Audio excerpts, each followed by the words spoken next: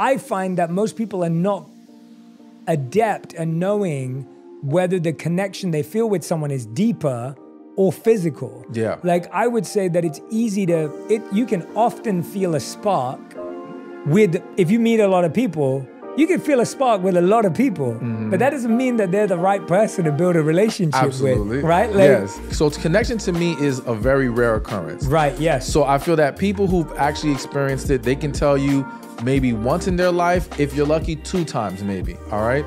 But it's not this thing that happens with everybody. Whereas chemistry, feeling a spark, these things can happen with a lot of different people. Yes. So I do think there's this education that's needed to understand how we differentiate these things so that we don't confuse them. Because I see a lot of people take that chemistry and think, oh, this is it, this is the one. And it's like, but you had chemistry with the last 5 people.